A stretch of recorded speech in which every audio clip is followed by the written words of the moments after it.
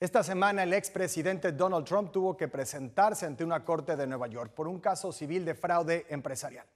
En la misma corte estuvieron sus hijos Donald, Eric e Ivanka. Los problemas legales del presidente, incluyendo el caso en Nueva York, deberían restarle posibilidades para reelegirse en 2024, pero ese no ha sido el caso. Una encuesta publicada recientemente por el New York Times y Siena tiene al expresidente Trump al frente en 5 de los 6 estados que podrían decidir la elección general, incluyendo Arizona, Nevada y Georgia, donde el voto latino es fundamental y que fueron fuertemente competidos en 2020.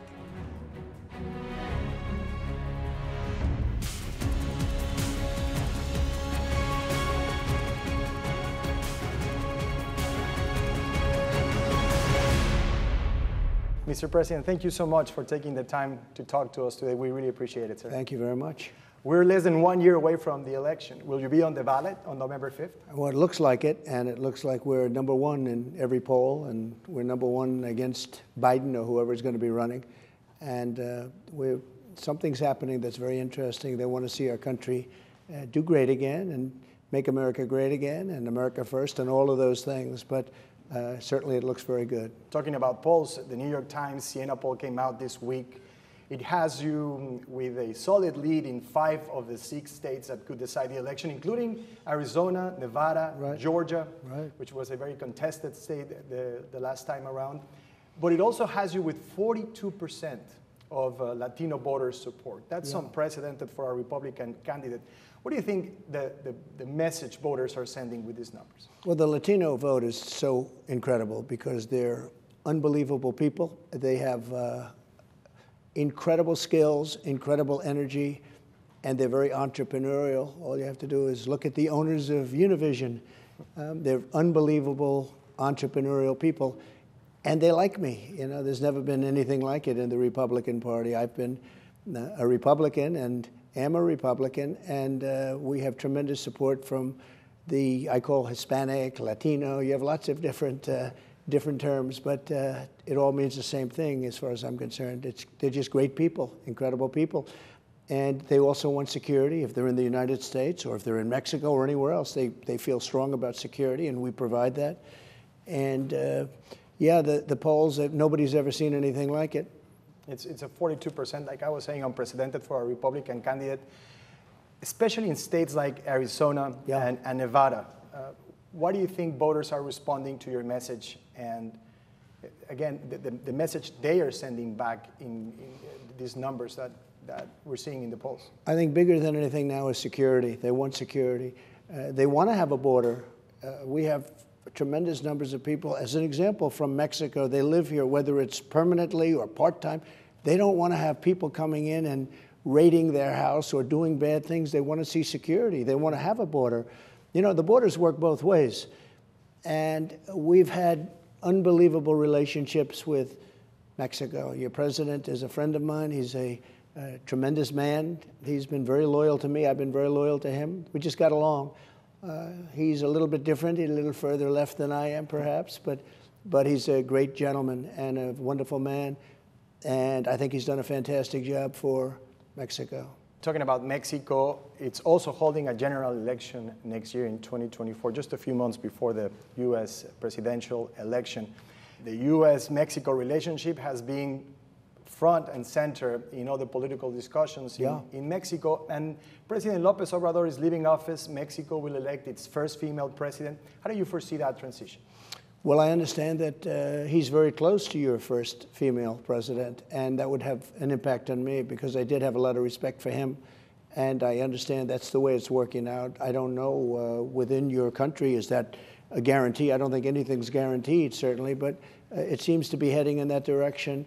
And the relationship with him was so good that I think probably, if it's me, and I think it will be, I hope it will be based on the polls, we have to make sure we have an honest election.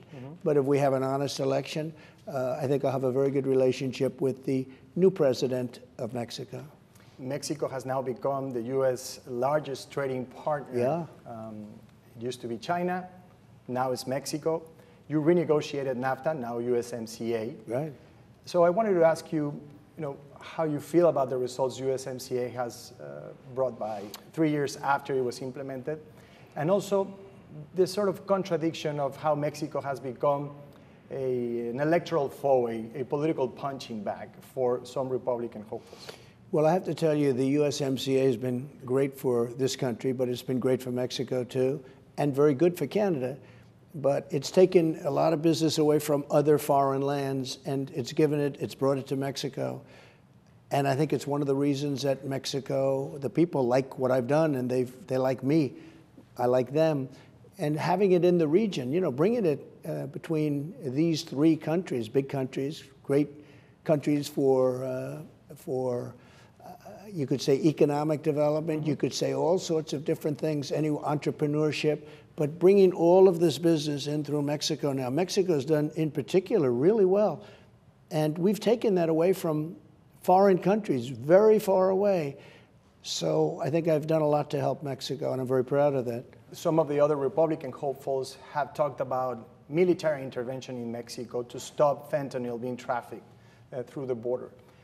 If you're re-elected president, would you support that idea? Well, a lot of people said it was my idea. In fact, they said I was going to do that. But we would certainly deal with Mexico. The relationship is very good. Look, Mexico doesn't like what's happening either with fentanyl and with all of the other things that are passing over the border. And Mexico's a victim of it also. You have a tremendous drug problem for your people. The drugs, the destruction of families, the death. So we'd be dealing with Mexico, but something has to be done about it.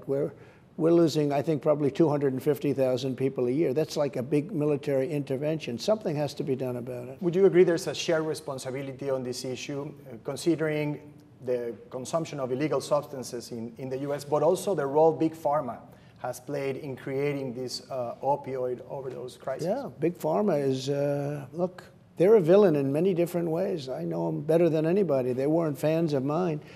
In fact, when they announced the vaccine, they did it one day before the election. That's okay with me. They weren't fans of mine. I got them to do things that nobody thought anybody could get really to do. And no, they've done some good things. They've done some very bad things also. There's no question about it. So you do think there's a shared responsibility on this issue? I do. And so a shared also goal to end fentanyl trafficking? I do, but we also have to bring China into the picture because much of it comes from China. So we have to bring China into that picture. And if we don't bring them, we're just wasting time. We're just talking. This would just be an interview that doesn't mean anything. So China's sending it. Much of it comes through Mexico. We have to work on that. But we have to stop it. We're losing, I think the real number is 250 to 300,000. It's not 100,000. They've been saying 100,000 now for 10 years, 15 years. It's 250 to 300,000 people. It's a very rare war when you lose that number of people. So this is a war. It's a war on drugs, and we're going to get it won. And we'll deal with Mexico on it. Look, Mexico wants it solved just as much as we do. This week, you were in New York in court. Today, you're facing 4 indictments in multiple jurisdictions. Are you concerned that you might win the Republican nomination only to be forced to drop out of the race? Well, I don't think you drop out. I think the people know it's a political persecution. It's a political hoax. This is Biden, who's the worst president in the history of our country. We've never had a president so dumb, so incompetent, and so corrupt from the standpoint of what they're doing. They've weaponized the Justice Department. They've weaponized the FBI. And they've come at me with the worst indictments. Nobody's ever seen anything like it.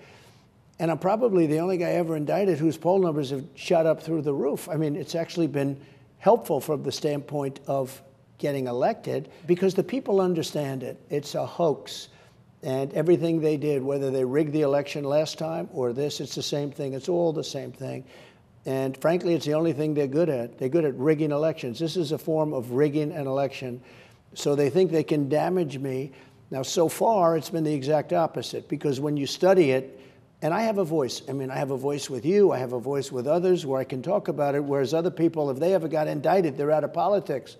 They go to the microphone. They say, I'm going to spend the rest of my life, clearing my name. I'm going to spend the rest of my life with my family. I've seen it hundreds of times, as you have in Mexico, that I can tell you. No, it's backfired on them. And they would have liked to have done it more, but nobody's ever done this before in this country. This is for third world countries. This is for banana republics. This is for countries that don't do this kind of thing. And they've now tried it because they're losing so badly in the polls. that if they can try and damage me for the election, and I don't think the people are going to take it. And I do, it's very interesting because they're all in Democrat areas, radical left, blue areas. I have a lot of radical left judges. I have a lot of, but despite that, I think it's all working out because the people ultimately are going to speak. And I think the people get it better than anybody else, better than we do. It's amazing. They see it. Nothing like this has ever happened in this country. It does happen in other countries, but these are developing nations. These are third world nations. So Biden is a man who has unleashed something that's a very bad thing because when that happens to me, it can happen to them. And, you know, he's a very corrupt president. You say they've weaponized the Justice Department, they weaponized the FBI. Would you do the same if you're reelected? Well, he's unleashed something that everybody, we've all known about this for 100 years. We've watched other countries do it. And in some cases effective, and in other cases the country's overthrown or it's been totally ineffective. But we've watched this for a long time, and it's not unique, but it's unique for the United States. Yeah, if they do this, they've already done it, but if they want to follow through on this, yeah, it could certainly happen in reverse. It could certainly happen in reverse. What they've done is they've released the genie out of the box. You understand that? They've done something that nobody thought would happen. They've taken a president who was very popular. I got 75 million votes, much more than that, I believe. Mm-hmm. No president's ever gotten that many votes. And they've taken that number of people, and I think you can double it or almost you can triple it in terms of the feeling. You can't do that. You can't go after people. You know, when you're president and you've done a good job and you're popular, you don't go after them so you can win an election. They've done indictments in order to win an election. They call it weaponization. And the people aren't going to stand for it. But yeah, they have done something that allows the next party. I mean, if I happen to be president and I see somebody who's doing well and beating me very badly, I say, go down and indict them. Mostly that would be, you know, they would be out of business. They'd be out. They'd be out of the election. In my case, there was such pathetic indictments like, I challenged the election. I challenge the election. Everybody challenges elections if they think they're wrong. The Democrats challenged my election in 2016. Almost everybody, they challenged it. Well, nothing happened there. So these are political indictments. These are Biden indictments. And the people get it. They really get it. It's been very impressive to watch. Polls came out today that I'm leading as you know, in Florida, I'm leading Ron DeSanctimonious. I call him that because I got him elected and then he runs against me, DeSanctimonious. He's a sanctimonious guy, but he's very unpopular now in Florida. I've taken him from popular to very unpopular. I got more votes than him. You know, a lot of people don't know. I got 1.2 million votes more than he got in Florida. Nobody talks about that. The fake news doesn't want to talk about it. So I talk about it, like on your show, which will get big ratings. You're going to get such big ratings. But we're leading him by a lot, and we're leading Biden by a lot. You alluded to it in your first question. We're leading Biden, according to the New York Times, no fan of mine, but we're leading him practically everywhere. So we'll see what happens. But we want to make America great again, and we're going to do it. We're going to get along great with South America. We're going to do great with Mexico. We have really great. I had tremendous relationships with Mexico. In fact, my son-in-law, Jared, got an award, a medal, which is like the equivalent of just about your biggest award. And he did that because of the relationships and the business things that we've been able to do between the countries, and even the military and the security things we've done between the countries. Do you think the border is now more secure because of that relationship and the partnership you've been able to build with Mexico? Well, the border is now not secure. The border is now the worst border in history, probably the history of the world. No third world country would have a border like this. You know, I say they'd fight them with sticks and stones. I mean, we're millions of people. I believe the number is going to be 15 million people by the end of this crazy administration. This administration's crazy. They have an open border policy, which, by the way, is terrible for Mexico. I spoke to your president. Your president knows this because people are coming through all over the world. They're walking through Mexico. Mexico doesn't want that. They're coming through. It's like a human highway. And they come through by the hundreds of thousands, by the millions through Mexico. And bad things happen when that takes place. So your president hates it. I hate it. We had the safest border in history. We had the most secure border in history. Mexico actually gave us soldiers at my request. They gave us soldiers free of charge, a lot of them, thousands and thousands of soldiers. We had this, especially while I was building the wall, because we built 561 miles of wall. And then after, we were going to build another 200 miles. It was all done, all fabricated, all ready to put up. And these really ignorant people from this administration decided, we want open borders. Open borders are very bad, and they're very bad for us, but they're very bad for Mexico also, because everybody from all over the world is walking through Mexico, and to a much lesser extent Canada, but they're walking through Mexico. And you don't want a lot of these people that are coming in to be walking through Mexico. And President Biden promised he would not add another foot of border wall during his administration, but now they're building, I believe, around 20 miles of barrier in Texas. Do you think that's a good decision? Well, they hated to make it because it showed that I was right, but still 20 miles doesn't do much. But they hated to make that decision. You know, I used to give speeches in 2016 because in 2016 the border was very bad. And then I fixed it so well, it was so good, not as good as I had it at the end of the last term, but I fixed it so well. We did so good with it that I couldn't talk about it with the next election coming up in 2020. There was nobody who wanted to listen. I said, I want to talk about the border. They said, sir, nobody's listening because you fixed it. And I said to myself, isn't that incredible? You fixed the border. You did such a good job. We had the safest border. We had the safest border in the history of our country by far. And that included drugs, and that included human trafficking. That included everything. We had the safest border we've ever had. And now we have the most unsafe border. Because Biden, what he's done with the border is a disgrace. It's a disgrace. It's not even believable.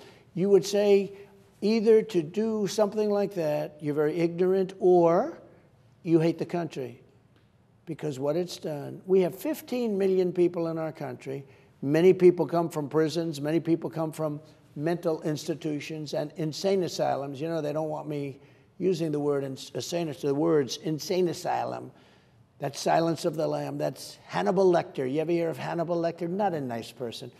But these are people that are very, very disturbed, very, very mentally ill. They're being dropped into the United States. They come through Mexico mostly, but they're being dropped into the United States. Who can want this? But we have them coming in from Africa, from China, from all over the world. And a lot of these are young men, you know, young single men, or single in terms of coming into the country at least. And you say, what's going on here? We have a large number of people coming in from China, young men. We have people coming in from a lot of different countries. You know the countries almost better than I do because you see it. Bad things are happening, and a lot of terrorists are coming into our country, and we didn't have that at all. You know, I went 4 years without any terrorist attacks. Nobody can believe it. We had tremendous emphasis was put on terrorists coming into our country. I had provisions that nobody ever thought to use before. We had no terrorist attack, and I couldn't talk about it during the term I was president, during the time I was president, because I didn't want to talk about it, and then we have an attack the next day. That's not good. That actually happened to these people. They talked about it, and then Israel was attacked, and the whole thing is blown up now. Now the whole world, just so you know, the whole world is blown up right now. You have a man who's a tremendous leader, a very strong man. Some people like him, some people don't. European Prime Minister Union, Netanyahu? Also, he's strong, but you have, I'm talking about a different situation. You have in Hungary, Viktor Orban, and they were interviewing him last week, and they said, what would you recommend to Biden to do? Because the whole world is blowing up, not just this country or your country, the whole world is blowing up. When you look at Ukraine and you look at Israel and everything that's going on, the whole world is a mess. And he said, I'd tell him immediately resign and let Trump take over. Because when Trump was here, China was afraid, Russia was afraid. There was no problem, whether it's afraid or respect. I'd rather have the word respect. But he said, we had no problems. The whole world was at peace. I didn't start any wars. I'm the first one, but I finished one with ISIS. You know, we defeated ISIS in a matter of weeks because we have a military. The United States military is so great. I rebuilt the entire military. The United States military is great. We defeated ISIS in 4 weeks. Everyone said it would take 4 years and you wouldn't be able to do it. We have an incredible military. We don't get to show it, but I didn't, look, it's peace through strength, really. But we didn't. I'm the first president in 71 years that didn't start a war.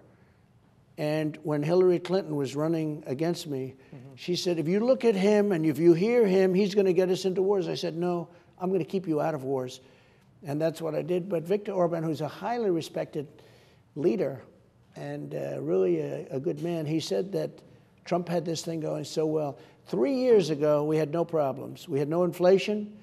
We had no Ukraine problem. We had no Israel problem. We had no problems literally whatsoever. We had a border that was secure, the most secure it's ever been.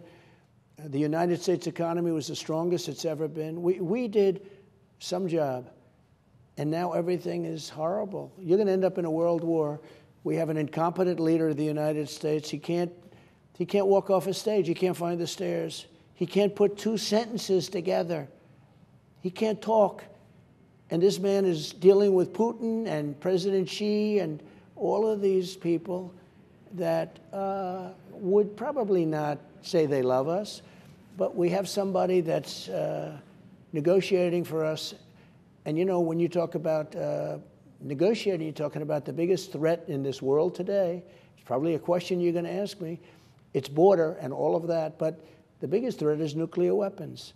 And we have a man that doesn't even know what a nuclear weapon is as our chief negotiator, and it's a very scary thing. You could end up in World War III, and if World War III happens, probably Mexico will no longer be around because the power of nuclear weapons are so big. If they hit us, you're going to be wiped out too. That's how bad it is.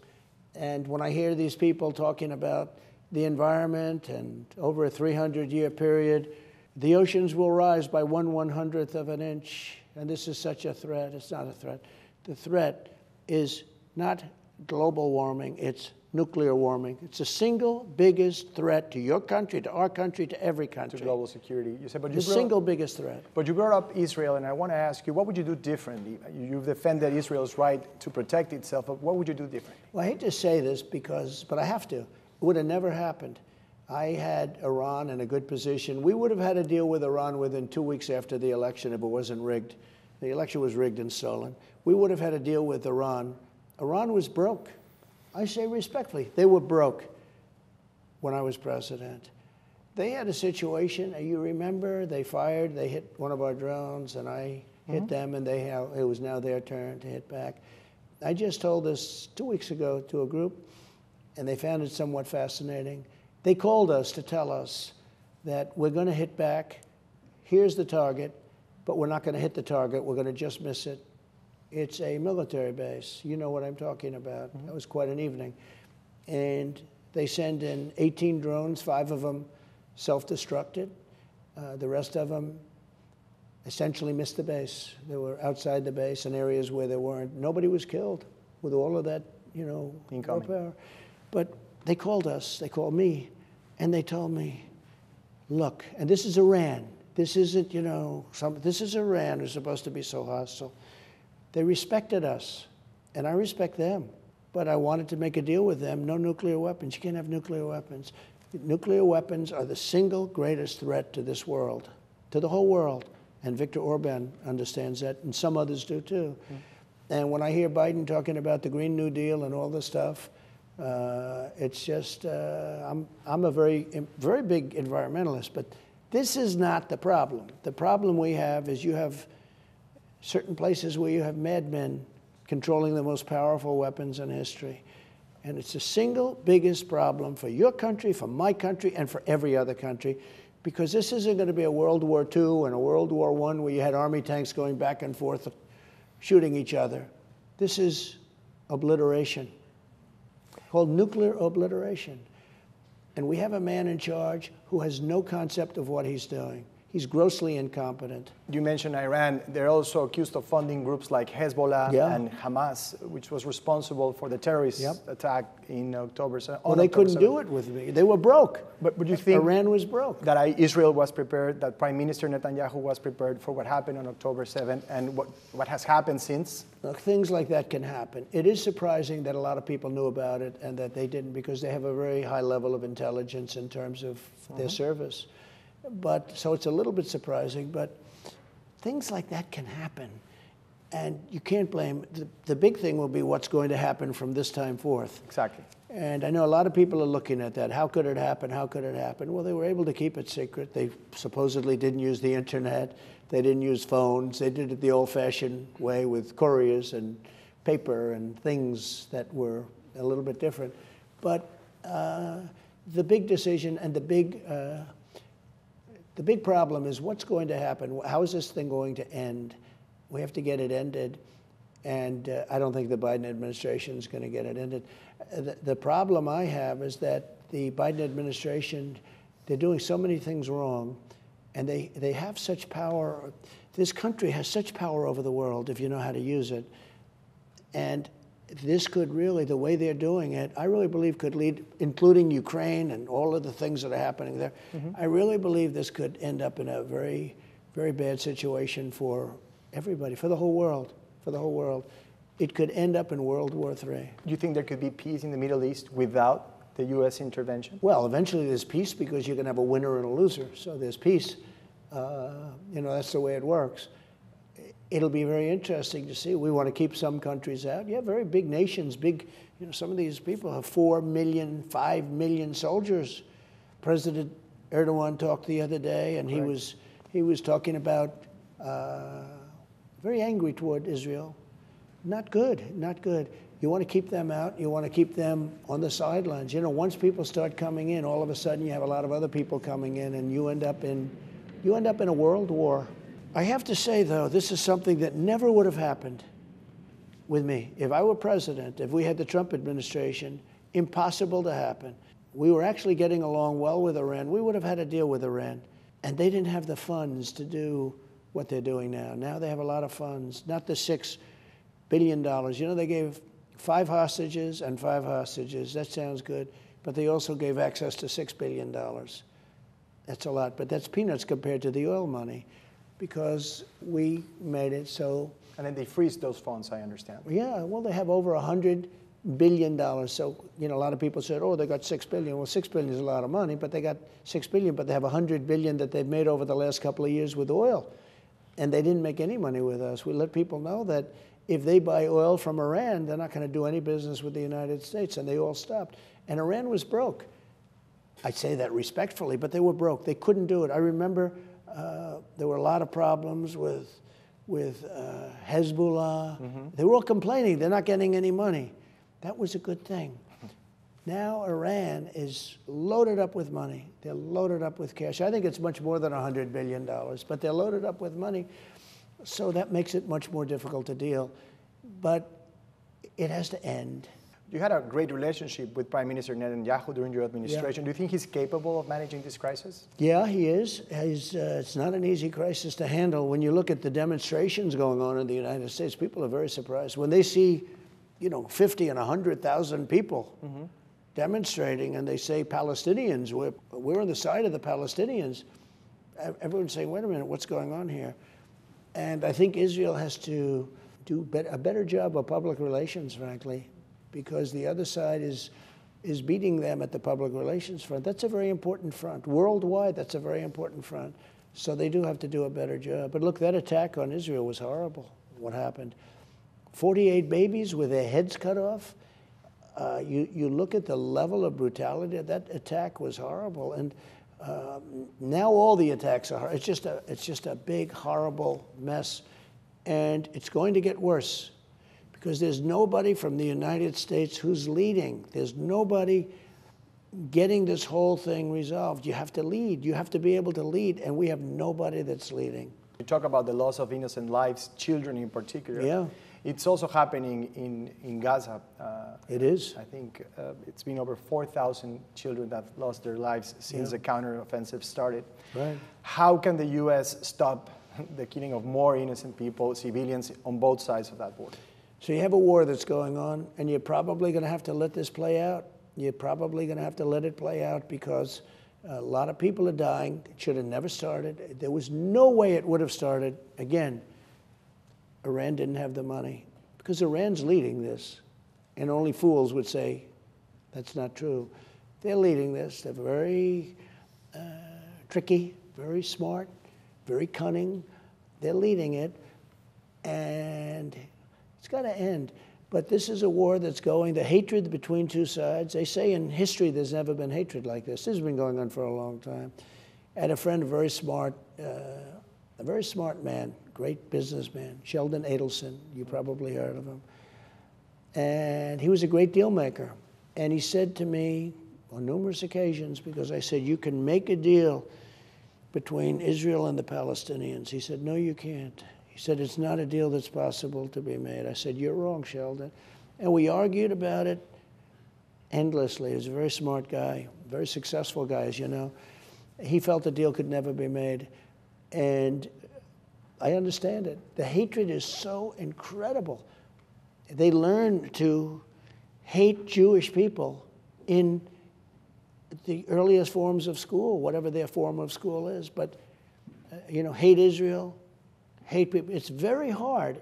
There is no hatred like the Palestinian hatred of Israel and Jewish people, and probably the other way around also.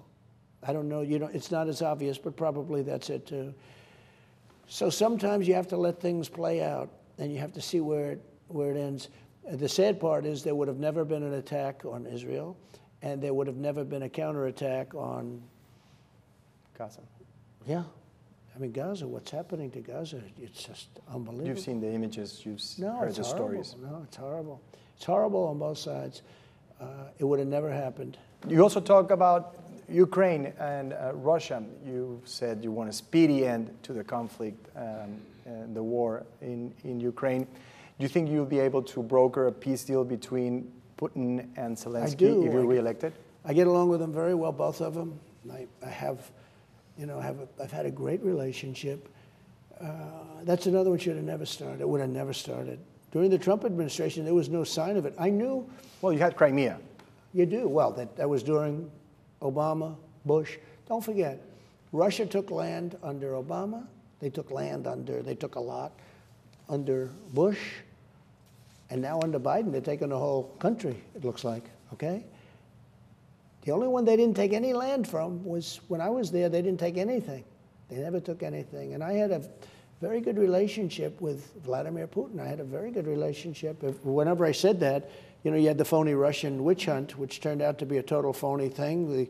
The Christopher Steele dossier was a fake. The whole thing was a fake. It was a Hillary Clinton Democrat Party scam. So that made it difficult, frankly. But despite that difficulty, I had a great relationship with Putin. And I will tell you, Ukraine was the apple of his eye. But I said, don't ever do it, Vladimir. If you do that, we're going to do certain things that aren't going to be good, and you're not going to like it. And they said, no way, you're not going to do it. I said, way. No, we're going to do it, way. And we talked a lot about it. It was the apple of his eye, but he would never have done it. And he sort of didn't believe me, but he believed me 10%. That's all you needed, okay? And nothing happened. And then when I was out, all of a sudden, everything started. You could see what was happening. And then Biden almost pushed him in, by the way, by his rhetoric. He almost pushed him to a certain extent to do it.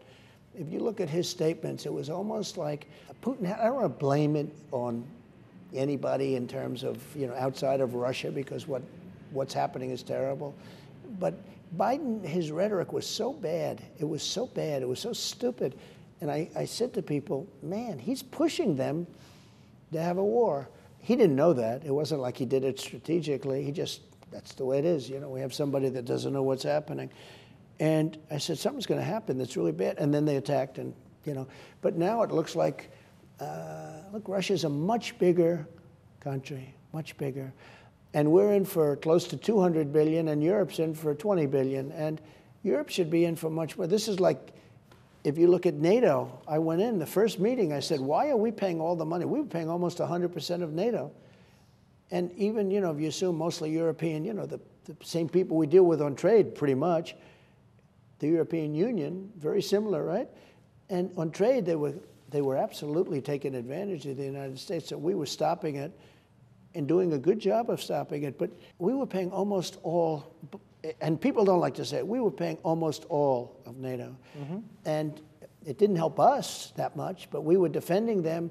And I always say, we were defending them and they were screwing us on trade. Okay, I hate to say that because your viewers on Univision are so great, and they don't like to hear words like that. And The fake news would say, oh, it's a terrible word that he used. But it's true. It's the most descriptive word. They were screwing us on trade, and yet we're defending them. And then you have Germany taking Nord Stream 2 and getting their oil and gas. You know, the whole thing was crazy. Germany's getting their oil and gas. We're defending Germany and these other countries from Russia.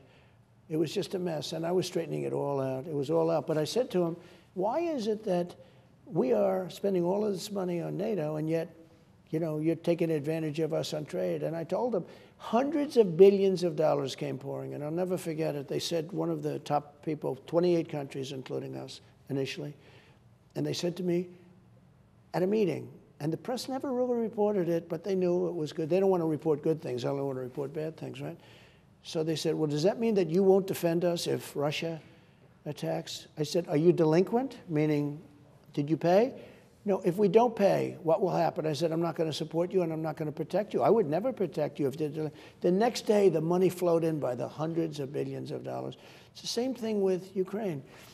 But you Ukraine affects Europe much the U.S. more. withdrawing from NATO at some point. I would have. Would you still support that idea Yeah. under the well, present if I circumstances? said I would never withdraw, then they're not going to pay. They asked that question. They said, if we don't pay, will you still protect us? I said, no. You had to say that. Most politicians wouldn't say that.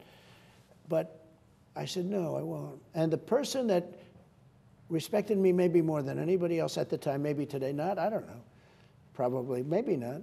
But he said, I can't believe it, is Secretary General Stoltenberg, the head of NATO. He said, Bush came in and he'd look around, he didn't know where the hell he was. Obama came in and he'd make a speech, they'd leave. Trump came in and he said, you guys haven't paid, you got to pay. And I got hundreds of billions of dollars quickly from all of these countries that were delinquent. And the same thing's happening with Ukraine. I think it's actually easier. So we're going to be in very shortly for $200 billion, and Europe's in for $20 billion. Now, you know it has the same, I mean, the effect of on Europe is much more important. We have an ocean in between. The effect on Europe is much more. Why aren't they in for more money? They have to equalize. And I said that to them. I said, you know, you guys, why aren't you? I said it to people in the Biden administration. I said, why is it that you aren't getting them to put up more money? And I would bet the reason is nobody asked. Because when I told them you got to put up, now I would say it differently than, let's say, Obama or Bush or whoever it may be. But still, it's not that complicated. And I hear some of what you've always talked about, America First policies. America First as a foreign policy. Do you think that still applies to the current global circumstances? It's got to be America First. To me, no contest. I mean, we have people, we have senators, Congress people that put China first. What's that all about? In many ways, Biden puts China first. And he got a lot of money from China, by the way. But in many ways, Biden puts China first. He puts countries way before us. I mean, we have $34 trillion in debt. And, you know, we have the greatest oil supplies in the world. Nobody understands that. We have more liquid gold. I call it liquid gold under our feet than anybody. Even much more than Mexico. Mexico has a lot, but we have much, much, much more. We have more than anybody. We have more than Saudi Arabia. We have more than Russia. And when I was president, we became we were going to be energy dominant. We became energy independent. Independent, beyond independent. We were going to be dominant very, very quickly. And it was an amazing thing to say when you had a chart. There's a chart that I'm going to show next week. Russia was here, Saudi Arabia was here, we were way down here, third place. And I became president, we went through both of them. We were way higher than them. And actually Biden, any of the good stuff that you hear about with Biden, they're running off the fumes of the Trump administration. But it's ending, and we're in very bad shape. What about the economy? What do you think the current state of the economy is, and are Americans better off today than they were 3 years ago? No, they're way off. I mean, they're paying $5 for gasoline. They were paying under $2 for us. I had it at one point where it was $1.51, but $1.87 I talk about a lot, $1.87, big periods of $1.87. Now it's $5. And that really ruins it for everybody. You know, energy is so big and oil is so big that when you have something that goes from like $1.87 to $5, $6 in California, $8, that just stops the economy more than interest rates, more than anything. And it's having a huge negative impact on the economy. No, the inflation is an absolute killer for our economy. And the economy is one of the most important issues, if not the most important, for Latino voters. Yeah. More and more Latinos are identifying themselves as conservatives. Why do you think that is? It's such an honor because this only happened since I came around. And the reason is simple. They're entrepreneurial. They're energetic people. They have more energy. They're very smart. They're incredible people. They're passionate people. You know, it's always tough to generalize about people, but you can. You know, some people would say, oh, that's not good. It's not politically correct. If you say Latino, Hispanic, there's tremendous entrepreneurship there, tremendous. They're natural. You know, some of the best small businesses in our country and some of the best businesses are built by Latinos, including people coming in from Mexico. But they're very entrepreneurial. They also want security. They don't want people coming in and, you know, walking into their house with a gun. They want security. And I think it's one of the reasons they like me. So no candidate has ever had the support. In the last election, I got calls from the governor of actually Texas. He said, something happened that's amazing. What?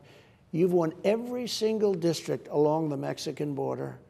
Every single district. I won. I wasn't 40%. I was 60, 70%. But every single district, he said, that hasn't happened since the Civil War. He called it Reconstruction. I said, you mean the Civil War? He said, yep. So since the Civil War, that hasn't happened. I won every single district along the southern border, your border. Another issue that's very important to Latino voters, or to a segment of what we know as the Latino vote, is immigration. Yeah. Since 1959, you've seen hundreds of thousands, millions of Cuban refugees coming to the U.S. Yeah.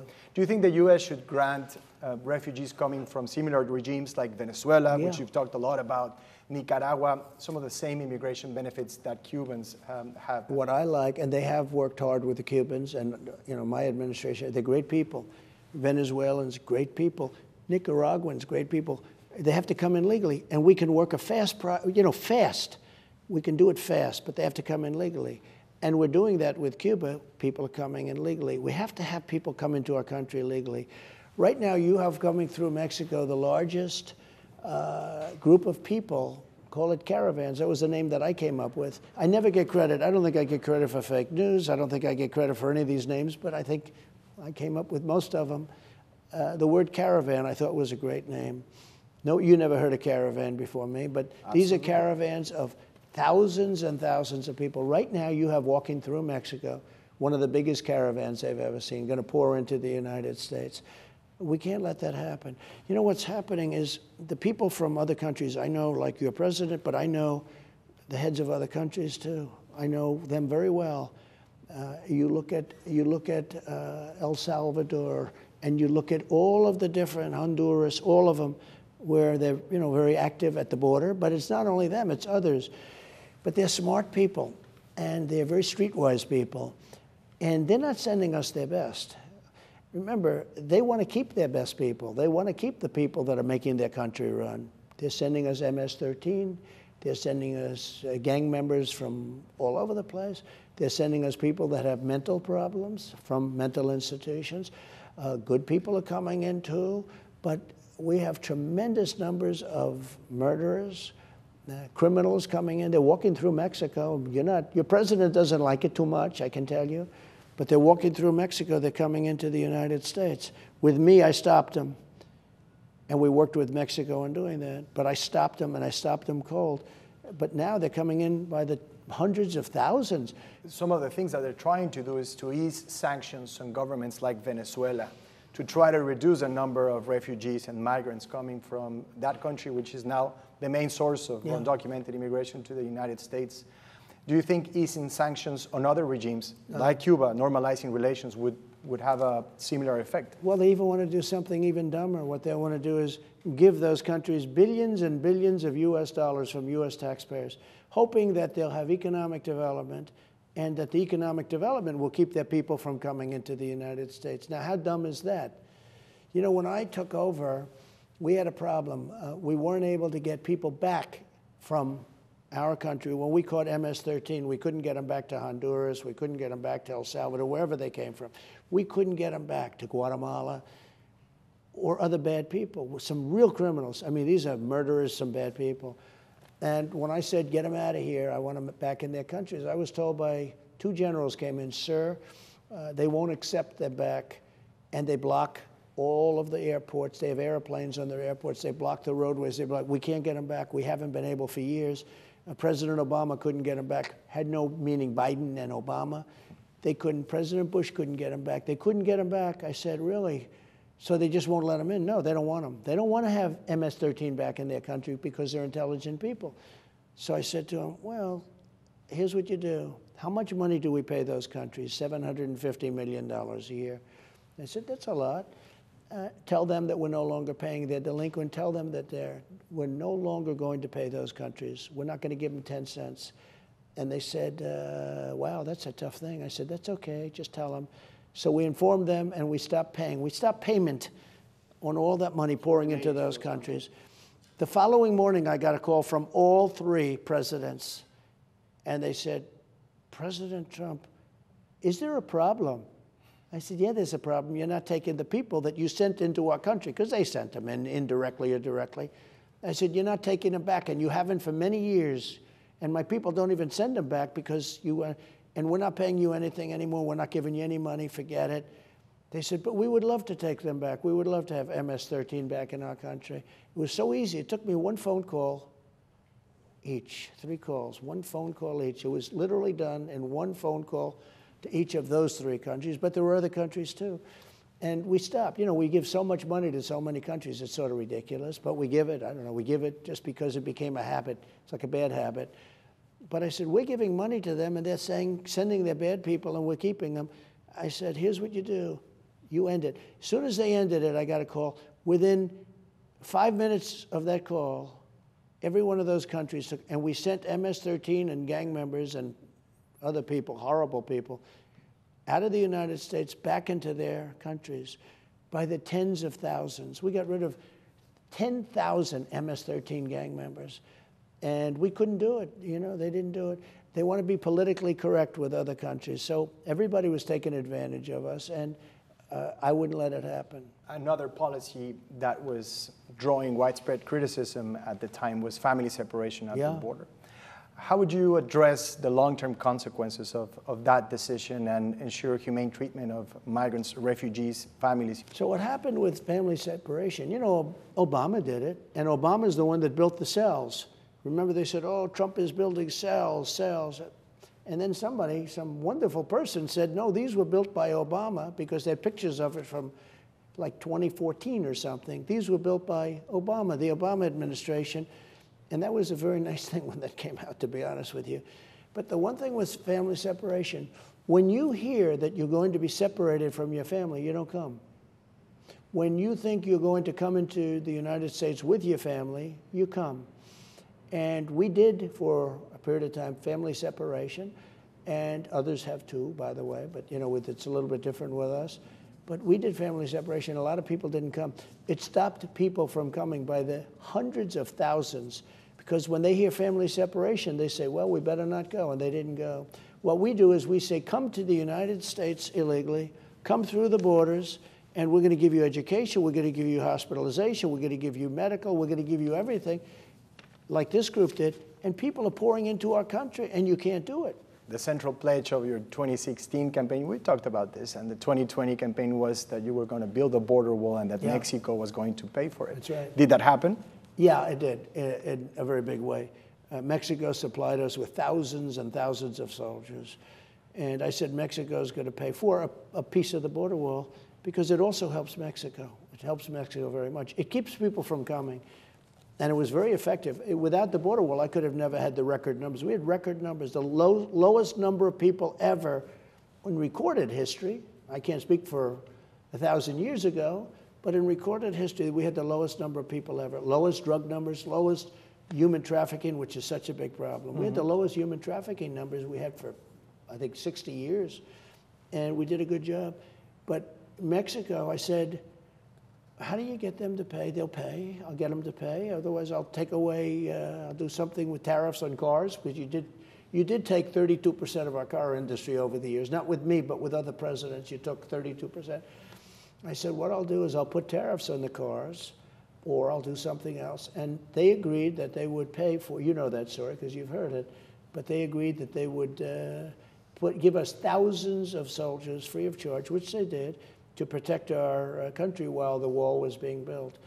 And that money, that number that you're talking about, was at least equivalent to the money that they would have put into a wall. So we used it, and the reason is there was no legal process where Mexico can give us money to build a wall in the United States, but there was a legal process where they can give us soldiers. So they gave us soldiers free of charge, and it was very effective. And they were very effective soldiers. I have to say, they did a very good job. Are you aware that up to 80% of the guns seized in countries like Mexico, also Colombia, from drug cartels, are being trafficked from the U.S. through the border south? Yeah, no, it works two ways. To Mexico, Latin America. It works two ways. What can we do to stop that, to stop gun companies in the U.S. from fueling drug-related violence in Latin America? Well, the problems are there are almost 1 billion guns between the two countries, 1 billion, and they're there. So are you going to stop a little bit more? I mean, you got to get used to it. You got to have the right people. You got to be very, very strict. In Mexico, as an example, you had some very big gun scandals with tremendous amount of guns being illegally shipped to Mexico and this and that. I remember Fast and Furious. It largely stopped during my administration. But this goes back to Reagan, this goes back to Bush, this goes back to a lot of presidents. But it's, so I mean, you got 1 billion guns out there, and it's like one of those things. You got to get people to obey the laws, that's all. You have to obey the laws, and a lot of people weren't obeying the laws. Coming back to the U.S., you appointed 3 Supreme Court justices. Yeah. How do you view the legacy of your nominations and the impact they've had on decisions ranging from Roe v. Wade, immigration, gay marriage? Well, everybody thought Roe v. Wade wouldn't ever happen, and now it did. And we were able to stop a very radical agenda, the Democrats, with killing babies after birth, killing babies in the 9th month, you know, et cetera, et cetera. I happen to be like Reagan in terms of exceptions. I think the exceptions are very, very important, meaning the life of the mother and rape, incest, et cetera. And I think it's very important. I think most Republicans are there. I think when you don't have exceptions, it becomes a very difficult issue politically. I think it's very hard to win, and I think you see that. But we stopped a very radical agenda, and something will be worked out now because of what we were able to do. That was a tremendous thing when we did that. But, you know, if you look at the agenda, the radicals are really the Democrats, because they'll kill babies in their 8th and 9th month, and they'll kill babies after birth. If you look at the governor, the former governor of Virginia, kill babies after birth. We had a decision the other day, not too long ago, where getting into a school, getting into a college now is going to be based on performance. It's going to be based on merit. Nobody thought that would ever happen. So now a lot of people getting into college, they have terrible marks and they have bad everything, and they get in over somebody that has all A's, straight A students. And that was a very pleasant surprise to a lot of people that want to see America be great, that want to see the people that worked hard to get those great marks are now going to be getting into colleges where they couldn't get in before because other people were taking their place. That was a shocking decision because nobody thought anybody would have the courage to do it. It's the right thing to do. In terms of a country, it's the right thing to do. Many great decisions have come about. I was fortunate enough to appoint 3 great justices, but I appointed 3. That's a lot. You know, you have presidents that were there for a long time that didn't get 3. That's a lot. And it is interesting that if I should win again, you have a lot of potential justices because, you know, if you go by age and if you go by other things, you could have a couple of more. But I had 3. I was very lucky in that sense. I had 3. And young people, you know, it's very interesting. I had some people that were older and very good, but they said, no, we want young because they'll be there for a long period of time.